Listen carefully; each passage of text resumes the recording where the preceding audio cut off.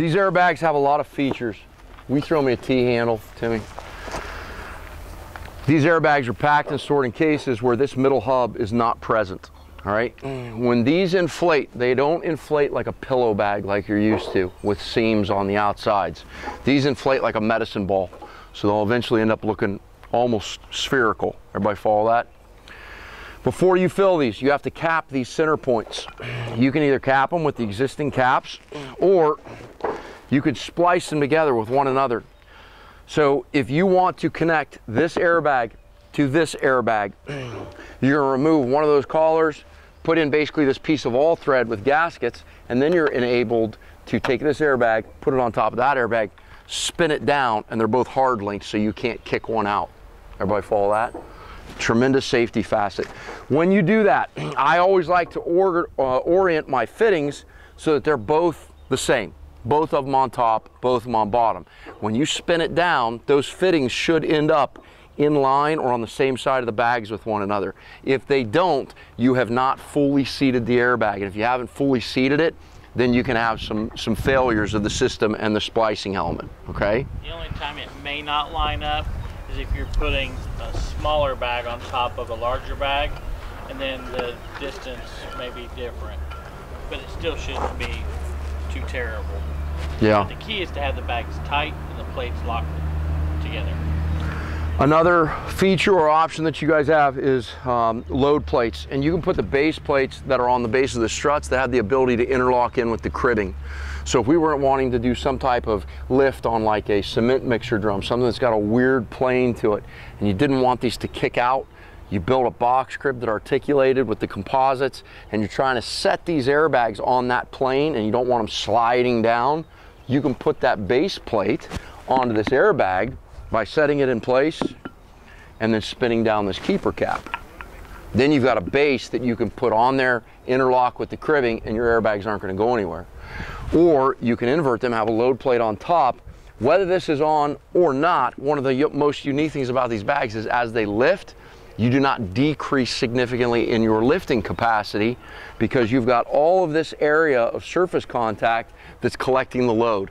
With a pillow bag, as it gets bigger and bigger, your surface contact does what? Smaller and smaller, which takes your lifting capacity and makes it plummet. These maintain a really large surface contact throughout the lift, so you've got a very consistent lifting capacity throughout. Timmy, on the small NT2 bags, what's your lifting capacity? 8,800 at full height. This little bag, 8,800 pounds at full height. We used to have 16 airbags on our rescue. We replaced those 16 airbags with 2 of these big guys, the NT4s, and 2 of the NT2s. They'll do more in height and in capacity than what our entire cache of 16 airbags would do. So remarkable airbags. All the accessories and features make sense to you guys? Okay, so we've got our pigtails at the airbags so that once we're inflated, if we want to DC those hoses and use them for another application, we can control that airflow and keep these in place, right? The other unique thing about these airbags is the amount of pressure that's inside of them and how they react to loads. I'm going to let Tim talk to you guys a little bit about how they articulate and how they work with different planes. But if you were to DC this hose with this bag fully inflated, you're not going to get a violent reaction of air pressure. Everybody follow that? They're almost like a hybrid airbag of a combination between medium, low, and high pressures. Our lifting sequence on these is different as well. We want to take that top bag and instead of inflating bottom and then top, there's an opposite order of how we inflate, how we capture, and at what level we're going to stop and then work onto the other bag. So Tim, go ahead and hit 2 facets for me. Hit our order of inflation and what we're looking for with each of those inflations, and then talk about how these will level themselves out or equalize even if the top bag's shifting and doing weird things. When you start with this system, you always start with the top bag. And the reason being is as you lift something, you're usually grounded at one point for a pivot point. Therefore, your load's going to follow an articulation. It's going to follow a plane, so it's going to roll away. The top bag inflated first is going to allow that bag to keep good contact and kind of turn with it, follow that rotation. And then you go to the next bag down, which would be your bottom one, or the middle bag if you do 3 high. And then you inflate it because it has its base on the ground, and that keeps the base on the ground flat. And then the top, being as it's round, it doesn't lift in the center like a pillow bag. So the weight can squash one side down a little bit and still allow it to follow the load and travel over without pushing all that force to shove the bags out from underneath the load. Now, if you look at the plates, the green circle, if you imagine those lined up in a column, you can go as far as you want as long as that ring at the top doesn't pass out of the side of that ring at the bottom. Does that make sense? The cone. As long as it's coming over, it doesn't pass outside of this ring, you're fine. And you'll notice if you take that point too far, the bags are going to want to come out because you're kind of pushing instead of lifting at that point. Contacting what you're trying to lift, and because it lifts like a ball instead of a pillow from the center, man, you can get monstrous lifts just out of a, I mean, ideally you want the center mass point at your center lifting point, but you guys will see when we start working. You ready, Maddie? Okay, when we integrate airbags and struts, you got two hoses that are going to go to each strut.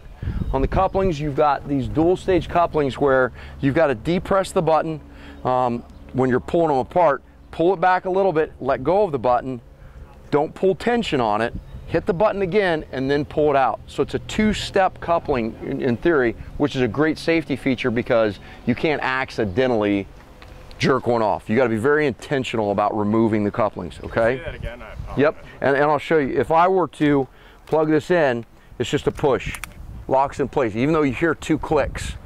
When I want to take this out, I got to push this black button, and it's going to come back one stage. Did everybody see that? I can't be pulling on it when I go to hit it again. I'm just going to relax, hit it again, and it pops right out. Now it's still functioning. Connected all this in, and you go to run things, and you're not getting pneumatics where you want to get pneumatics, you probably have not fully seated one of the couplings. That's one of the first troubleshooting applications. The silver controller is your strut controller. The gold controller is your airbag, okay? On the strut itself, you've got two male fittings on it. You're going to see one has an arrow, one's got a C. One is an inlet, one is a recirc valve. So you've got a continuous flow of air that's going through these struts. You have to make sure that how you connect the hoses to the struts correlate to the symbols on the controller. So if I put the blue line to the arrow on the strut, the blue line's got to go to the arrows on the controller. Everybody with that? On the underside, you got the C's. If you connected yellows to C's, then yellows goes to C's here. Now, Tim, have you found any issues with how these get organized as far as if they're crossed over or diagonalized? It doesn't make any difference as long as you're with arrows and C's correlating to the strut. Everybody good? Okay. We said we're going to set our regulator 145 PSI to run our airbag, right?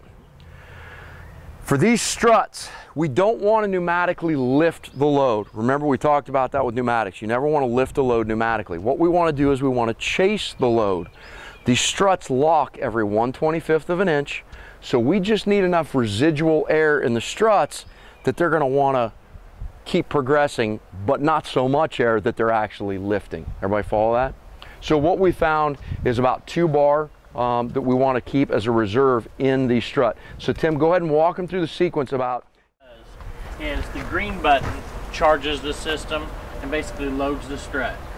Depending on if you were using, majority of the time if you're using the medium strut or lower, 2 bars is plenty of air. You know, you're talking about 30 PSI air in that area.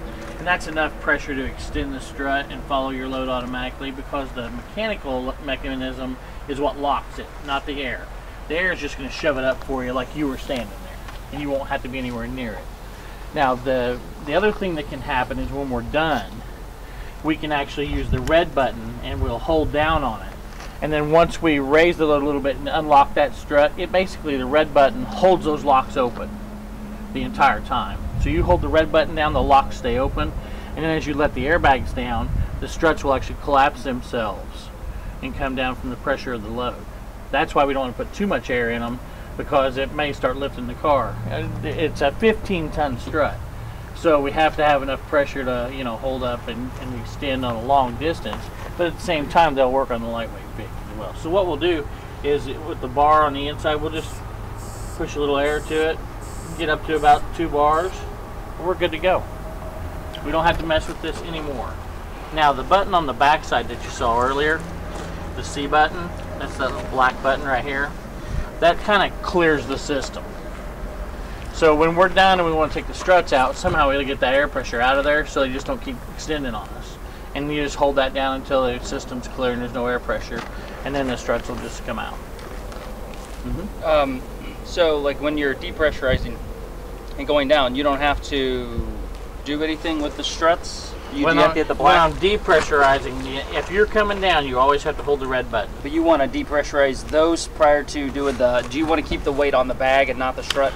It is a specific sequence. So when we get ready to come down, you're gonna have to hit and hold the red button to release the pressure and the locks that are on the struts.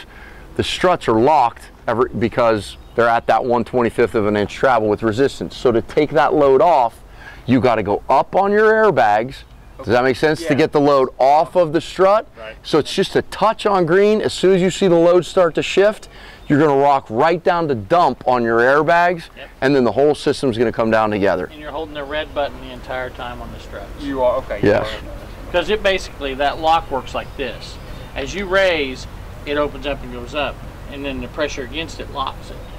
So when you hold the air, what we're doing is basically putting the air underneath it with the red button and holding it open the entire time, but you have to raise it just a hair to unlock it. Okay. Because it can't fail. It's not built so that it can ever drop. Okay. You can't drop it with a load on it. So if you take a strut and hold your pressure against it, hit that green button, it won't come down. Okay. Okay. I may not still have 2 bar of air on there. If I don't have 2 bar of air on there, I'll usually goose it a little bit and get back up to that 2 bar of air. Does that make sense? So I'm watching the load. Want to make sure I'm not moving. Sarah, watch that load for me. Okay, once I'm at 2 bar, now I know I've got enough in there to disengage the lock mechanism and come back down, okay? So I'm gonna hit and hold on red on the struts. I'm gonna go up on my airbag and immediately rock down to the bleed on the airbag. So I'm gonna take the pressure off the strut, and then everything's gonna walk down together. The greatest thing about it is if the load starts to get unstable or something bad happens, I let go of everything, it blows off the excess, the struts lock. Hold the load right where it's at.